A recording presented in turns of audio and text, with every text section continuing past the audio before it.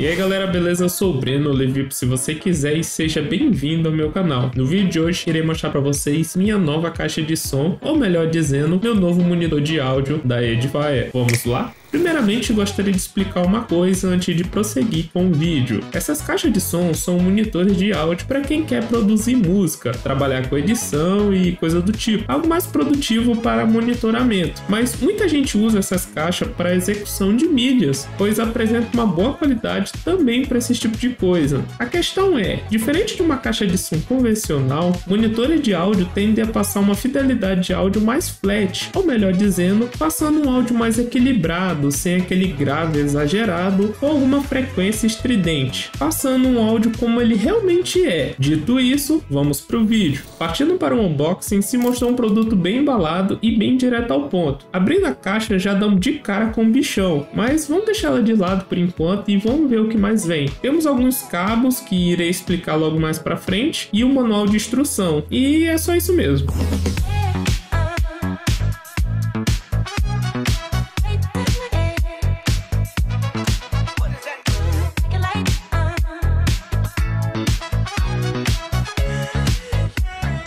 De qualquer forma, as caixas vieram com marcações para determinar quem é o lado esquerdo e o direito. Já em relação à caixa principal, apresenta controle de volume, de grave, como também conexão RCA para P2 para conectar no PC, conforme vocês estão vendo, como também conexão RCA via auxiliar para conectar em outros aparelhos de som. Logo abaixo temos o botão de ligar e desligar a caixa, bem simples. Temos também a conexão que irá conectar duas caixas de som através desse cabo que basta fixar e já está pronto. E por fim, temos o cabo de energia que é bivolt com padrão brasileiro. Construção. Basicamente é uma caixa feita de MDF, apresentando uma boa qualidade de construção. Apresenta duas opções de cores, na cor preta e esse tom de madeira que é bem bonito, que combina com a minha mesa, é o motivo que escolhi essa cor. Podemos remover essa telinha da frente, caso você queira, e sinceramente prefiro não usar, pois achei mais bonita sem. A caixa apresenta esse buraco atrás para saída de grave, já na parte da frente temos os falantes, o tweeter na parte de cima e o subwoofer na parte de baixo, para dar os grave, médio, etc.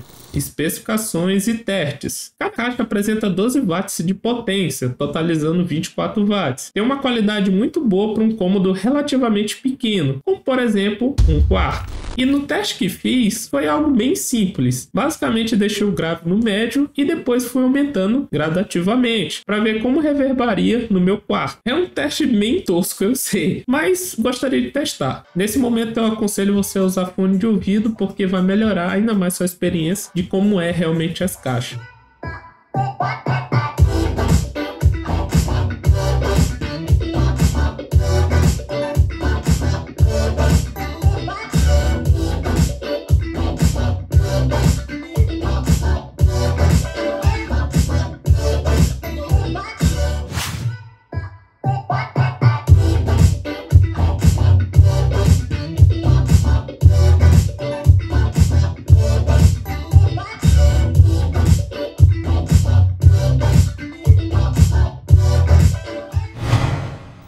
Conclusão. Cara, é um monitor de áudio muito top, sério mesmo. Estamos falando de uma caixa de mais de 6 anos que está no mercado e apresenta essa qualidade sonora muito boa. Claro, é uma caixa de entrada para quem quer entrar nesse mundo e existem opções melhores, mas para quem quer começar, ela é uma boa caixa. De cara, pela construção e pelo acabamento, tu vê que é um produto de qualidade. Esse MDF ecoa muito bem o som e, claro, deixa ela bem bonito. Esse monitor de áudio já estava namorando há muito tempo para comprar e eu tô muito feliz pela conquista, principalmente por causa da caixinha de som que eu tinha, pois dava diversos problemas. Entre eles, funcionava apenas um dos lados da caixinha.